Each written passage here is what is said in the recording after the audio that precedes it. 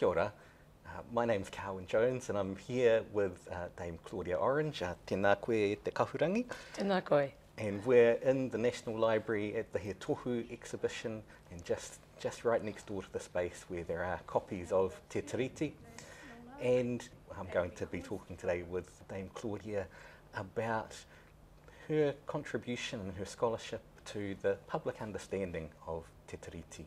So Cowan, you've got some questions for me, I bet. What about firing them at me and let's go? Okay. So the first question I have, Claudia, is how did you get started on working on Te Tiriti? Oh, right. That's a good question. A long time ago, it seems like, I was doing a master's degree, and some of the surprises I had were finding, for example, that there were situations in the Maori world that mostly the public didn't really know about, and some of them were absolutely shocking. Like I came across references and photographs of the sort of conditions of housing that Maori were living in, and even those that were being built by the government, quite shocked me. That was really out of the blue. So it was a period of the first Labour government, and another thing that I discovered was that even before they became the government, they thought that if they ever became the government, they would do something for Maori, like setting up a tribunal to investigate claims going back to 1840. Well, did they? No, they didn't. It took 50 years before an act went through to set up the tribunal. So that started me off. And it seemed to me logical that I should be asking more questions. Well, you know, so we always think the treaty has been quite special. It's made New Zealand different. Has it? And so when an early researcher on the tribunal, Ruth Ross, who had looked at the treaty copies, including the Tiriti in Te Reo, and realised the difference in understanding between the two. When she was very ill, she said, "I can't continue this, Claudia. I would really like you to continue this for me on the treaty." So that set me off. Wow. And I'm interested that you saw those social issues affecting Māori as being framed by Te Tiriti, or that Te Tiriti had something to say to those. Because what was the state of scholarship around Te Tiriti like when you started your work? Well, Ruth Ross had done this preliminary work, which I think was absolutely crucial. But, you know, she was a Pākehā working in an area that was quite difficult to work in. But in addition to that, the Ngāta family, of course, Aparana Ngāta's son, a lawyer, had been also looking at the legal aspects, including the Petroleum Act and other areas that had, in various, many senses, ignored Maori rights to land and so on. So I was really looking at a range of things that were a ground to start, at least. But there was really only one book that had come out in 1914 and been reprinted in the 1930s, and that was Buick's one on the Treaty of Waitangi. And he'd had a crack at trying to list the names of those who had signed the treaty. So again, I thought, I wonder if this is actually accurate or not. So, you know, you start asking these questions, and I was very, very lucky because I was doing history across the road from Maori Studies Department in Auckland, and I started doing Te Reo up to master's level with Pat Hohepa and Rangi Walker. So it was a very good situation where you could actually ask questions of those people too. And Mary Penfold from Ngāti Kuri, I think it is, yeah. I think my interest has been no problem of being sustained because things started to move. I mean, you know, even though we had the tribunal set up in 1975, it only had the powers to look at claims that occurred after 1975. And so we began to think it was just a dead duck. and I think a lot of other people did too. And also a national government had come in and took their time, dragged their feet about setting it up, setting the tribunal up. And then Eddie Jury, Tahikure Jury, took over as chairman of the tribunal, and then gradually, of course, those early reports that came out on the Motunui and Taranaki and the Kaituna claim, they started to deal with the principles of the treaty, which were part of the Act, and defining them, but really to define even claims and issues in the period they were talking about. They really had to go back. I mean, if you talk about the reefs, the Taranaki reefs being wrecked with the exudate from the local syngas plant and other exudates, you have to look back at what happened in the Taranaki in the wars, in the New Zealand wars. So my interest just kept on getting prompted by different things at the very time when I myself was starting to research. I went to England I was lucky enough to get a student scholarship, but I think the treaty, you know, you can look at Kew, at Kew they have all the records of the New Zealand government going way back, but a person had already done that research. Peter Adams had done an excellent PhD sitting at Oxford and drawing on the records. But I was quite keen to look at the treaty on the ground in New Zealand. And the only way you could do that would be to come back to New Zealand. And then, in actual fact, almost everything you looked at, there were issues if you looked at them from a Maori point of view rather than from what was necessarily written and reported on by officials. So I kept on going because at that time, we're talking now the late 1970s and early 80s, it was quite clear that things were going to keep on bubbling, and the move by the Labour government coming in 1984 to move the mandate of the tribunal to look at claims back to 1840 was an absolute bonanza, that in the sense that it unlocked the whole of New Zealand history to be looked at. But I was going to say, you know, even though you write from a point of view of where you're at with history, you know, history is being made all the time. And I think that became increasingly true as reports from the tribunal came out. And also I felt I was extremely lucky that there were other historians who were working on related areas, like Michael Belgrave at the tribunal, and also people working towards a settlement like Richard Hill on the Treaty of Waitangi Policy Unit. But it was obviously going to take time before they could set up a settlement. And there's this, through that whole period, there's the Waitangi Tribunal starting, as you've talked about, the government looking to think about how to engage in the settlement of claims. And as you've mentioned, these current issues have this deep history, and it's only through really understanding that historical context that you're able to provide some redress or address some of the current contemporary issues. True, that's true. Yes. And so how was your early work received? So your first book, published in 1987, I think. How was that received at the time? Well, I actually, it was a PhD, and I had finished that in 1984. And so gradually I took up a job in Wellington and kept commuting to Auckland, but started working on revising it for publication. And of course, publication, as you know, takes time. So it was about November 1987 before it came out. But by that stage, there had been pretty marked moves by government already under the Labour government.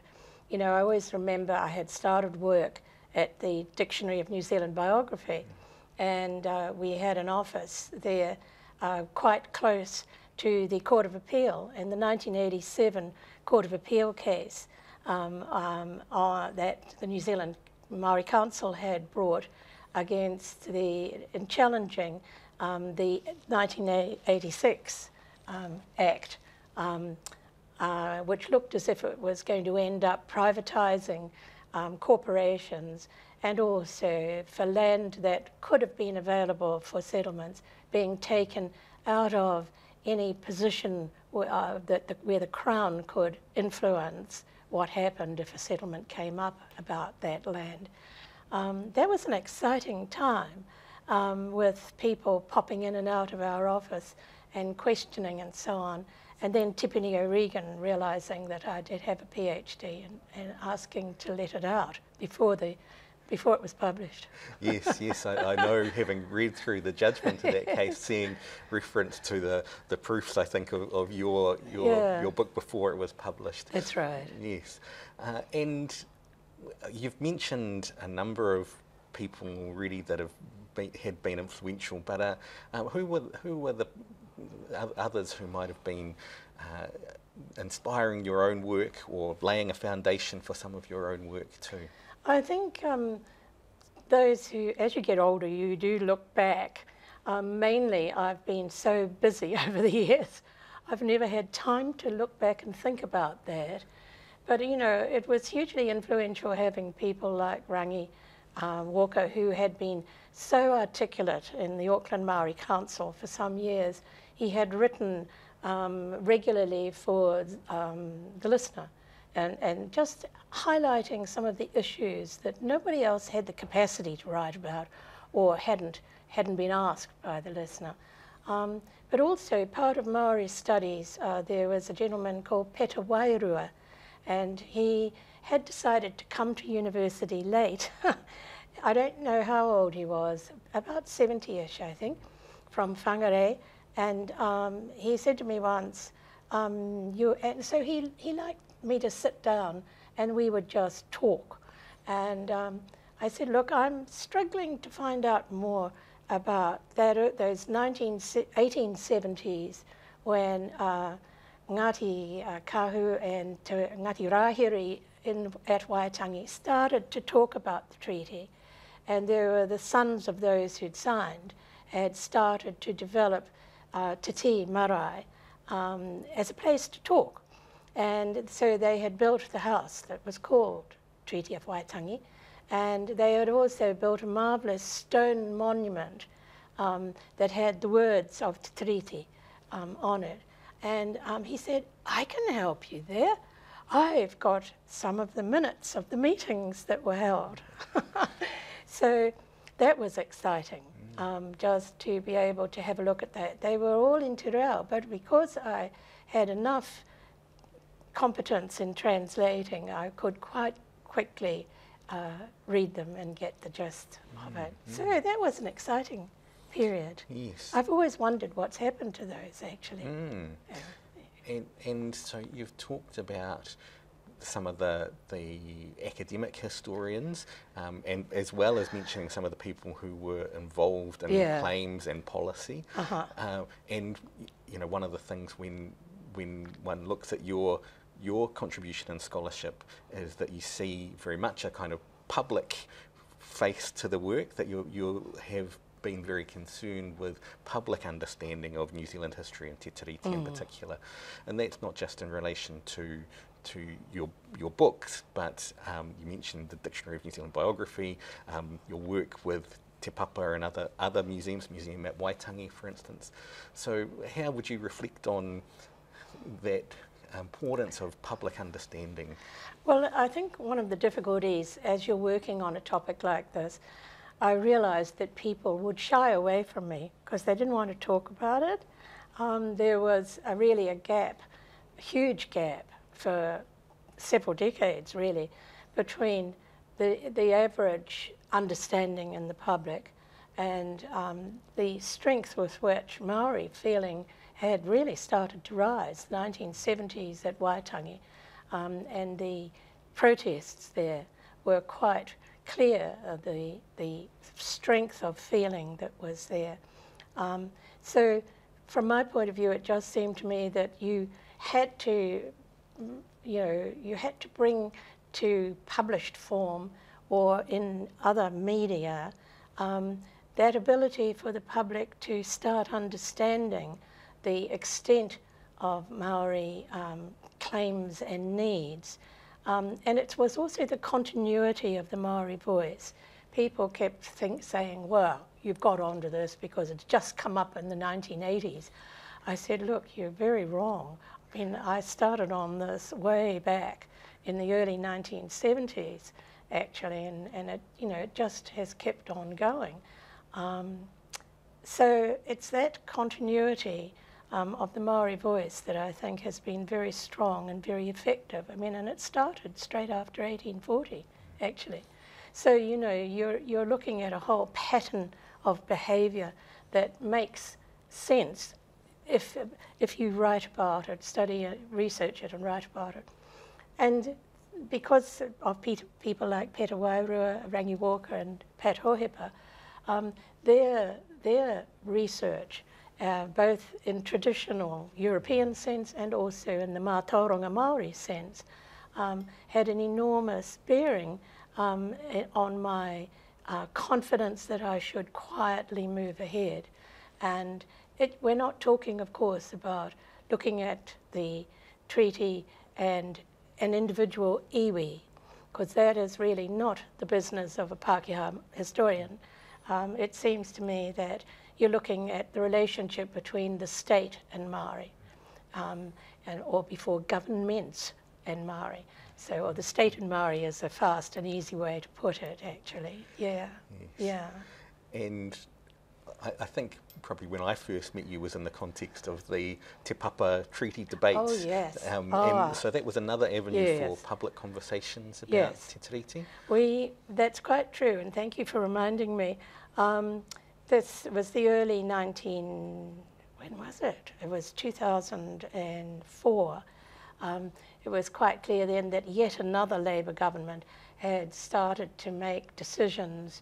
For example, the Foreshore and Seabed Act that came through appalled people because they really just didn't understand the genesis of why it had come up through the Native Land Court, or the Maori Land Court then. So deciding to have, say, treaty debates at Te Papa, which is a neutral place for people feeling confident to be able to express themselves. And so I really wanted to have another person who could be with me on this, with confidence. And I think I asked you, Cohen, didn't I? Yes. And so we had big houses. I mean, it was full auditorium.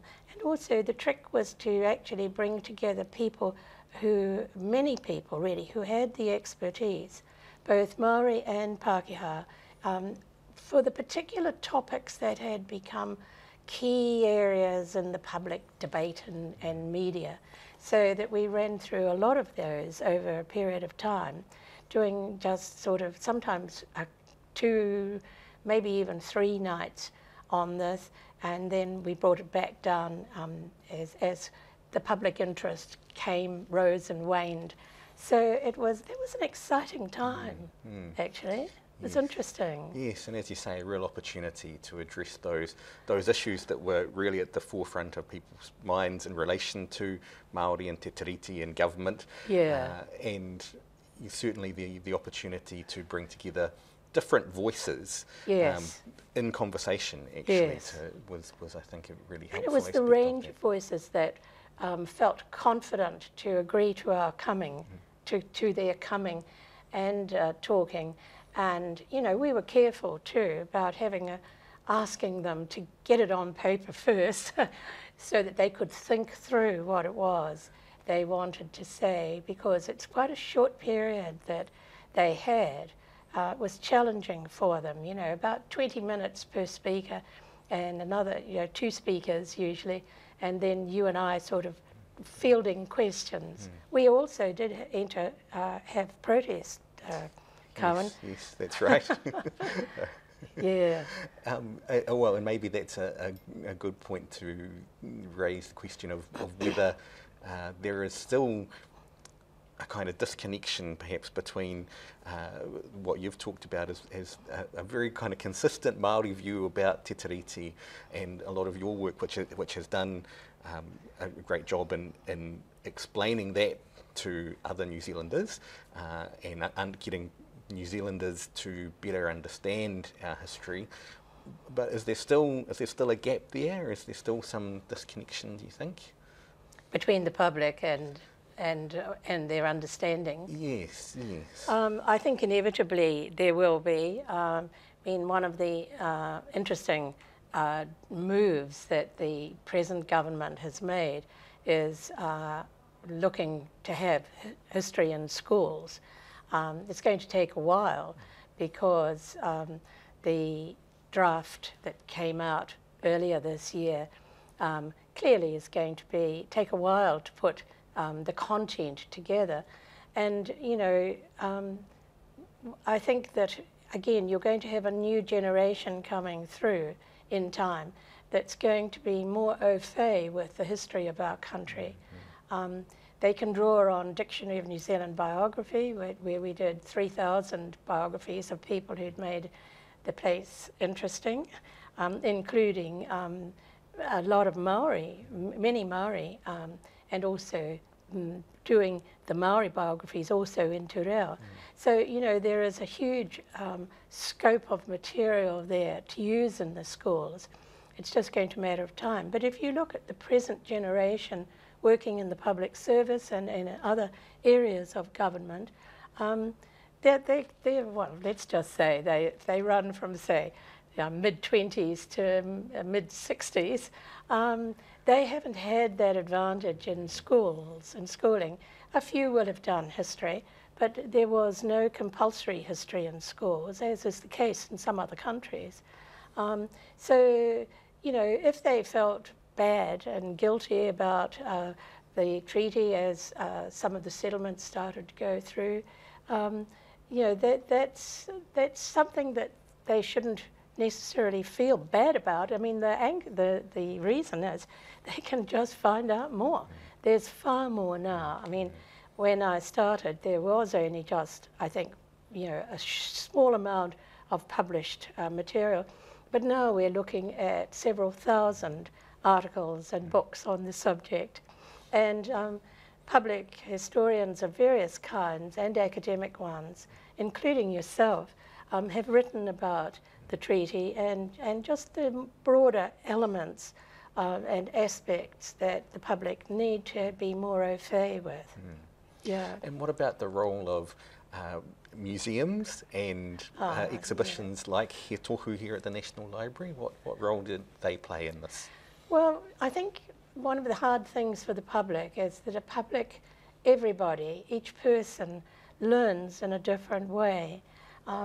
Some people learn by exchanging with, as we're doing now, and just talking about things. Others are readers and need something like a book and articles. Others are much more attracted to and excited by visuals. And certainly He Tohu is a marvellous exhibition to have got off the ground, and the excitement of bringing the actual documents out of a very quiet place and seldom visited place of archives that were looking after them with great care, but bringing them into a more public place, again, with great security, but allowing people to have that access, so that both here at He Tohu and also at Waitangi, with the new museum there that was opened in 2016, and then Te Reo Aruha, the one in the Maori Battalion, opened next door, and also upgrading the exhibitions in the Treaty House itself. You know, that puts out into the public a huge amount of material. And it's important that not only you are presenting the facts, you're also allowing people space and time to just think through and to feel, to experience the different feelings that the public's actually going to have. And you can't, you know, you can't slight that or criticise it. That's just people. And you have to have a degree of tolerance and understanding. Even if you feel very angry inside at times, it's not going to help. You know, there are just sort of major points in time that where something has hit you hard. Like Wiramu Tamihana Tuahoroa coming to Wellington to try to appeal to government in the 1860s. What was he going to do with the land being taken, the confiscation? What was he going to do with his people? You know, and being taken out to dinner and then sent home. You know, I remember putting my head down and having a cry. I thought, this is just awful, you know. But, you know, that's only one situation of many that one could refer to, yeah. Yes. So exhibitions are really important. And one area of work where there's been, I think, probably quite a lot of work done since your first book was published is around thinking about the people who signed Te Tiriti and other documents like He Whakaputanga, and of course through Dictionary of New Zealand Biography and other things you've had some role in that too. Why is that important to start to understand the people involved? Well, I think there's great diversity in the people who signed the treaty. You know, there were some in the north with Ngāpuhi in the broadest sense, who had considerable experience of trading with Sydney or Port Jackson, dealing with a large number of foreign ships coming in. And the same, I guess, was similarly true probably in the Kapiti area here in Wellington. But I was trying to think back to your question. I think that with the growth of Maori academics, I think the real plus is we are going to see Maori at looking into their own hapu and developing more information. And from time to time, in fact, even with Hei Tohu and up at Waitangi, people get in touch with us. And there are two people who were working on this exhibition, the two curators. And by email, we get this, what do you think of this? So-and-so is researching the Popoto in the north and wants to know, can you tell us any more about these people? So this is quite a work in progress, identifying those who signed. And I think it's going to continue. And it will probably continue, as it should, with people drawing on oral traditions and knowledge of what they think had happened, with maybe a woman being caught up, one of the sisters being caught up, or the wife of somebody who was going forward to sign, and because she herself might have been of status in Maori society, she was easily allowed to sign. And those who signed in several places were certainly allowed to do so by missionaries who were very acutely aware that in Victorian society, even if Pākehā women didn't have certain powers, Maori women did. So, you know, these are important aspects that I think are gradually going to come out increasingly. Yes, and I'm just thinking about your book that you had published earlier this year, Te Tiriti o Waitangi, an Illustrated History, the latest edition of that. What are some of the new aspects that you have been able to include in that book? Well, there's several things, really.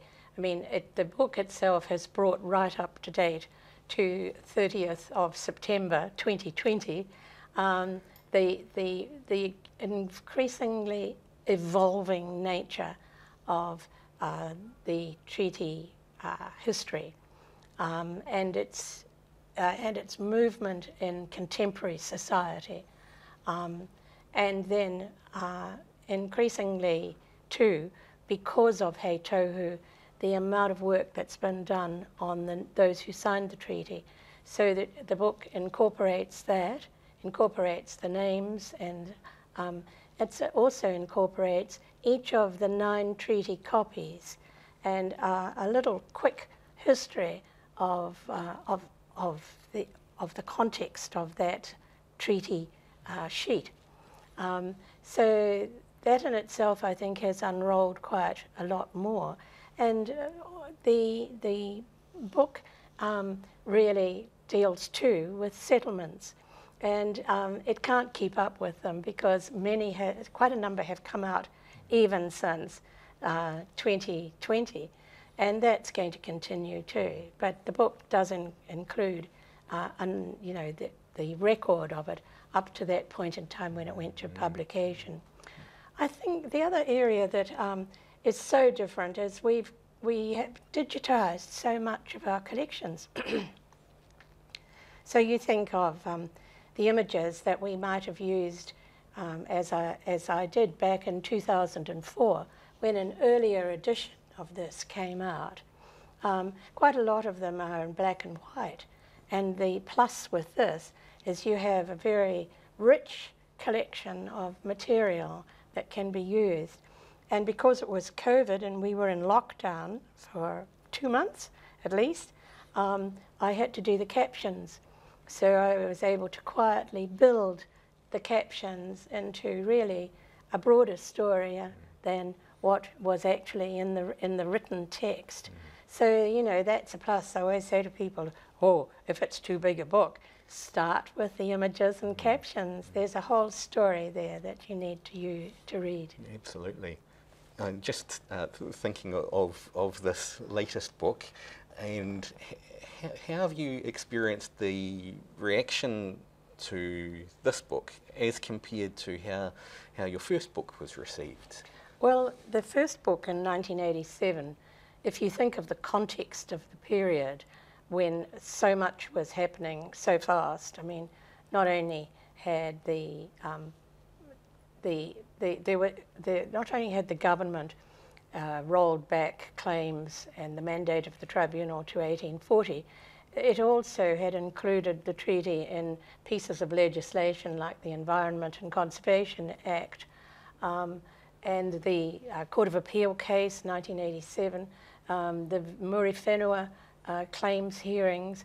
There was so much happening that it was right in front of people's noses in their daily paper.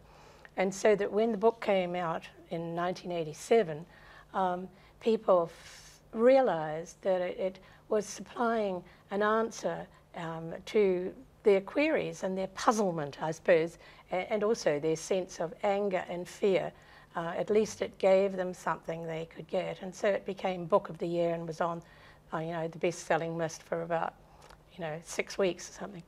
I think the difference now is we have a different context, Carwyn, really. I think people have become more understanding of the need for settlement. There's a very large proportion of the public that doesn't hesitate in saying, look, we know things have not been good. We want to see the settlements go through. So that you're working in a different context, actually. So the difficulty now, I think, is that people do have kind of a gloss that they have carried with them, really, from their very early years, of still lacking a degree of trust in the Maori area. And this is a real problem in terms of, how does the country take its things through with the treaty relationship towards 2040, and that's going to be the 200th centenary of the signing. We've gone such a long way with the settlements and the degree of governance and the shifting relationship between the Crown and Maori. So the real difficulty now is moving forward in such a way that even those who haven't had the benefit of school history are gradually going to come to a realization that this is going to be of benefit. Whatever they do or whatever they feel they can accept is going to be better for the country as a whole. And you know, the other advantage, I think, is that, you know, we're better placed to talk about these things in a way that we never were perhaps before. You know, by and large, I think the people were far too smug. And so the difference now is that with COVID highlighting some of the socioeconomic disadvantages of a large proportion of the Maori population, not the whole, but a large proportion, and then increasingly too the need to address the climate crisis that we've got. So, you know, we're looking at a country which is well placed for discussions, and I think with the constitutional review of 2013 and the report there, where they were talking about the range of aspects to do with constitutional government, and then the 2016 report that came out of Matiki Mai and 250 hui that had been held, again to discuss the constitutional review. In each case they said discussions need to keep on going. So Irene, what we're really looking at as a need to gradually move forward, and how we do that remains to be seen.